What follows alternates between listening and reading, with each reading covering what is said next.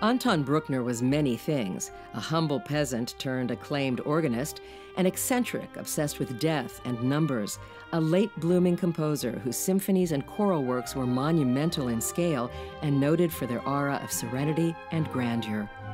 While contemporaries like Berlioz and Liszt wrote programmatic works full of wild, dazzling effects, Bruckner embraced the sturdy traditions of Austro-German masters. So just who was the man behind the majesty? Bruckner was born in the Austrian village of Ansfelden, and at age 13 was sent off to the Augustiner monastery in St. Florian. He didn't really leave the town until middle age, having spent his younger days studying advanced harmony, teaching elementary school, and training to be one of the top organists of his day.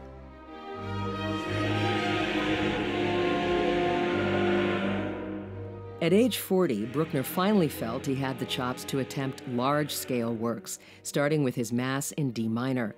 This was followed by the first of 8 complete symphonies, plus an unfinished 9th that would occupy him over the next 25 years. It's often said that Bruckner's orchestrations evoke the sonorities of Baroque organs, but there are other influences too, including the folk dances of Austria, which animate his scherzos. The popular Fourth Symphony, titled The Romantic, is dotted with references to bucolic landscapes and hunting calls.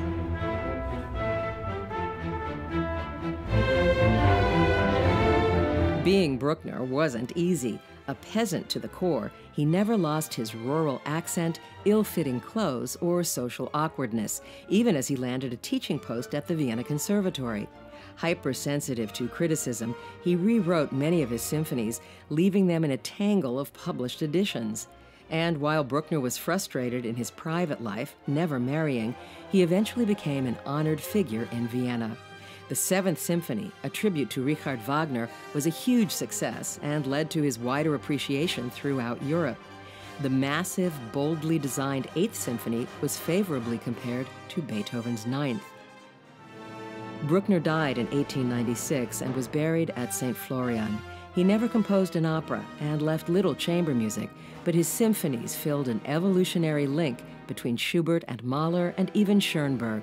It's music that repays the patient listener and thrills quite unlike any other.